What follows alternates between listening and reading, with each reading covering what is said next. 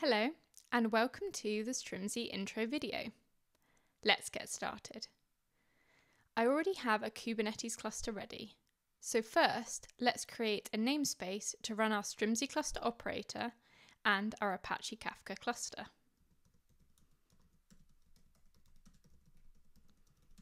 We'll call it Kafka.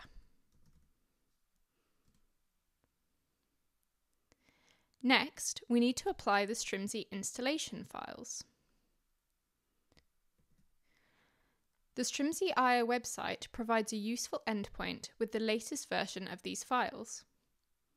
Some files specify a default namespace, so we use the query parameter namespace equals Kafka to override that. This applies all the Strimzi custom resource definitions and the deployment for the Strimzi cluster operator. Let's wait for the operator to come up.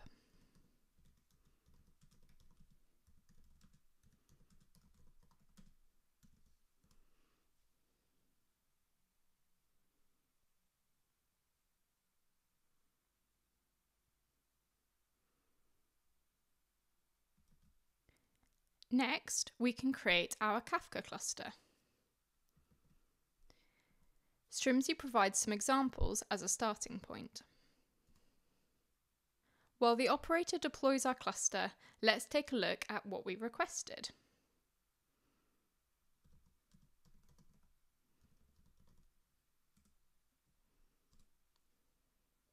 We have created a Kafka node pool with 3 nodes. Each node is performing both the controller and broker roles. We have also configured the storage. Then we have a Kafka cluster running in craft mode using the latest version of Apache Kafka.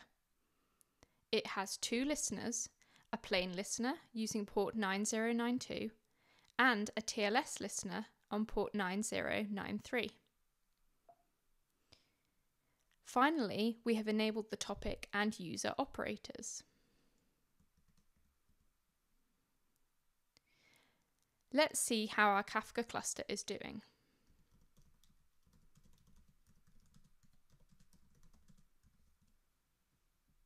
The Strimzi cluster operator has created our 3 nodes, and once that is up and running, it will start the entity operator, which contains the topic and user operators.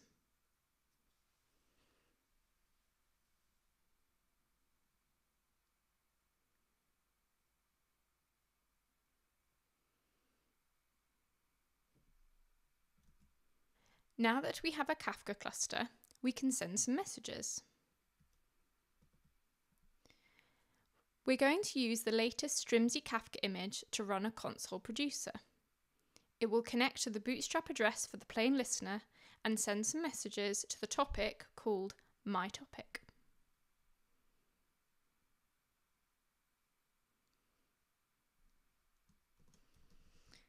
So we'll send a message, hello Strimzi.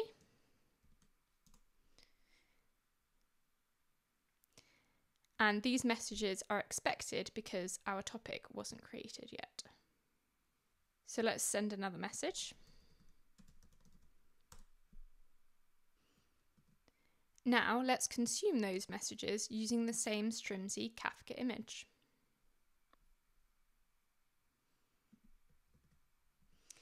It's going to connect to the same bootstrap address and using the same topic, and it's going to consume from the beginning.